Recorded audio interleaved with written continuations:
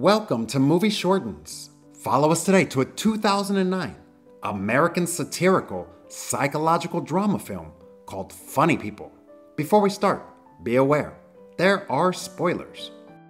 Our movie begins with George making prank phone calls with all of his friends listening in.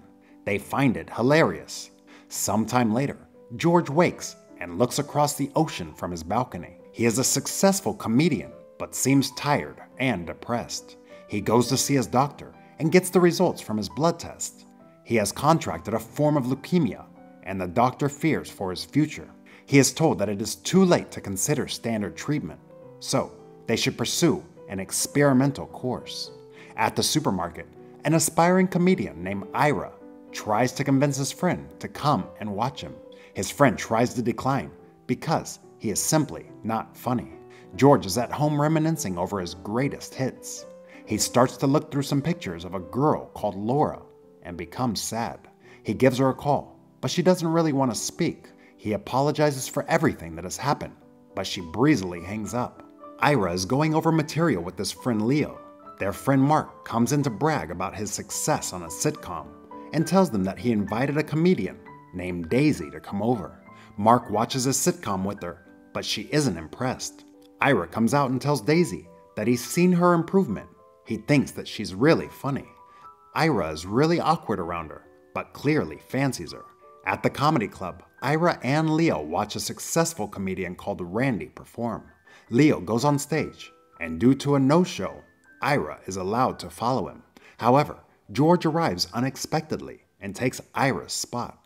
His set is a little dark, but Ira follows him and tells a few jokes at George's expense.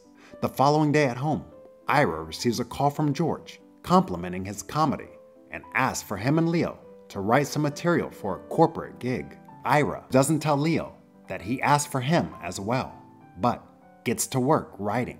The following day, Ira gets into a limo with George, who reads his material. George seems impressed and takes Ira with him to the airport, where they fly to the gig. George tells him to go up on stage and do a short set first. Despite his nerves, he manages to make the crowd laugh using the material he prepared for George. George has to improvise, but brings the house down. After the show, Ira is paid $1,000, and George asks him to write for him and do an assistant job for $1,500 per week. Ira is delighted to accept. They go to a party with some girls, but Ira is awkward, and they end up watching DVDs of George's movies. At the end of the night, George and Ira chat and bond. The following day, George tells Ira about his disease and asks him not to be weird about it and to keep it to himself, although he does tell Leo and Mark. George and Ira start to go through his possessions so that he can sell them for charity. At the recording of Mark's show, Ira asks Daisy out for a date.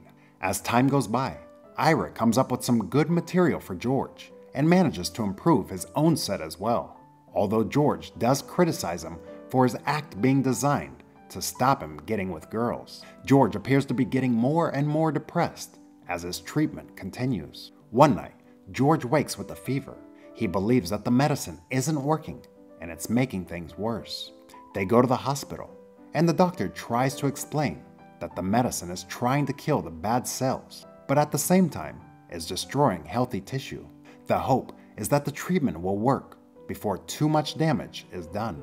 Ira returns home to find that Mark has been spending special time with Daisy, and he is really jealous. He argues with her, and they break off their date. Mark apologizes but tells him that he cannot leave every girl for Ira that Ira likes. George tells Ira not to think too much about selling his possessions. He should just sell them and give the money to charity. Ira asks George to tell some others about his condition so that there are others that can help him. Ira can't deal with it and starts to cry. George does start to reconnect with his friends and family. He invites Laura to come over and explains to Ira that he nearly married her. George and Laura have a heart-to-heart, and he tells her that he hates his life. Ira sees that they are connecting, so he clears George's schedule for the day. They admit that they loved each other so much, even though he cheated on her.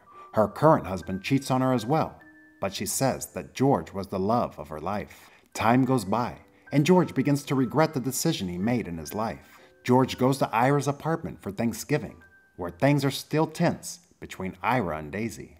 Leo finds out that George had asked for both of them to write jokes for him and is angry that Ira never told him. Ira retorts that he was just being competitive, just like Leo always is. At dinner, George gives the toast. He tells everyone that he had a dinner like this with the people 20 years ago, and he has lost touch with all those people now. He tells the guests that if you love someone, do not let them slip away. George goes back to see the doctor, who tells him that he is showing positive results. He may have beaten the disease. George wasn't expecting this to work, but the doctor tells him he should get back to living his life. In the car, George rings Ira to give him the good news. They go out and celebrate with his friends and other celebrities. Eminem asks him what he wants now that he has a second chance. That night, George calls Laura. She asks about his results, but he doesn't tell her. He wants to talk about her instead. The next day, George calls Ira and tells him that they are going to go to San Francisco to gig together. While they are waiting to go on, Laura comes in to say hi to George. Afterwards, George tells Ira that he should tell her that he is better during the intermission. Ira is surprised that George hasn't already told her, and even more surprised to learn that he had cheated on her. After his set, Ira sits next to Laura, and she explains how she and George met. Ira tells her that George may now be okay. He didn't tell her sooner for fear of jinxing it. Laura is incredulous as George starts his set, but she seems to settle down and enjoy herself. After the show, she asks George why he didn't tell her earlier. He explains that he thought she was only talking to him again because he was ill. They hug, and she tells him that she is happy. Laura takes George and Ira to meet her two daughters. They all have fun together, and Ira can see how happy they all are. Laura asks if they want to stay for dinner, so Ira looks after the girls while George and Laura pretend to go to the store. Instead, they enjoy themselves together in another room. Laura tells George that she tried to find someone the complete opposite to him, but her husband is exactly the same as him. The girls ask Ira when George is going to die, but he explains that he is fine now. The girls think that their mom loves him. That evening, Laura's husband, Clark, arrives back from his trip early. He meets George and Ira, and things get a little weird. She tells George that Clark hated him until he knew that he was sick, so he needs to keep that to himself for a while longer. As George gets to know Clark, he is astounded because Laura used to claim her husband is George's copy. However, he thinks of Clark as a jerk only. Clark insists that they stay the night to watch an Aussie football match. The following day, as they prepare to leave, Clark thanks George for playing such a huge role in his wife's life and gives him a big hug and wishes him well. Suddenly, his youngest daughter tells her father not to worry, as Ira told them that George is better. Clark is angry and asks Laura if this is true. She explains that George didn't want to tell anyone in case it jinxed his recovery, but Clark tells her that she is a terrible liar. She tells him to tell her the truth about his affairs. Clark storms off, and Laura claims that it is a relief for her. George promises to stay around for a bit to support her, but Ira worries that Clark will come back to murder them. Ira goes on to tell George that he believes his happiness is coming at the cost of destroying this family. George gets angry and tells Ira that he is an employee and doesn't want his advice. Laura tells George that she is going to tell Clark not to come back. She wants to move back to LA and get her acting career going again. George enjoys spending time with the girls and hopes that Laura will be able to keep them so that he can continue to see them. The guys look after the girls while Laura goes to the airport to see Clark, but Ira tells George that he is going to the store. Laura arrives at the airport and meets Clark. She tells Clark that she doesn't trust him. He confesses that he only cheated 2 times, which he regrets. Now, all that he wants is to get a job nearby and make a fresh start with his family. She tells Clark that the George thing was just a flirtation. Meanwhile, Ira has been making his way to the airport. Clark spots him and asks what is going on. Laura confesses about her dalliance with George and that she was coming to break up with him, but has now changed her mind. Ira interrupts by saying that he had come to stop her breaking up with her husband. Laura now tells Clark that George manipulated her with his illness and Clark storms back to his house to confront George. Laura yells at Ira for getting involved. When Clark arrives home, he tells George to step outside.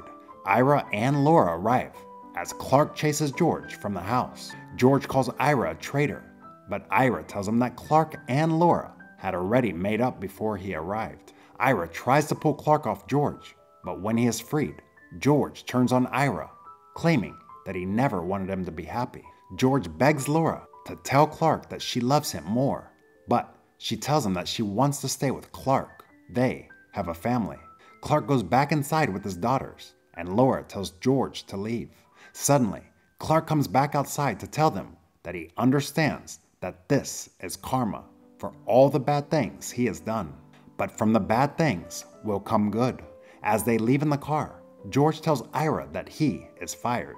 Ira tells him that he has learned nothing from his near-death experience and doesn't want to work for him anymore. They argue, and Ira says that unless he can get away from himself, he will always be miserable. As life returns to normal, George plans to shoot a new movie. Ira starts to rekindle his relationship with Daisy and is back working at the supermarket and doing local comedy gigs. Sometime later, George and Ira run into each other at the comedy club. Ira's friends are in the audience to support him. He is far more confident delivering his act. George comes to see him at the supermarket, and Ira takes a break to talk with him. George apologizes for putting Ira in the middle of things and admits that he was probably right. George tells him that he enjoyed his set and provides him with some extra jokes. They exchange jokes and laugh together. Like and subscribe to watch more videos like this. And don't forget to turn on your notifications. That really helps my channel. Thanks for watching.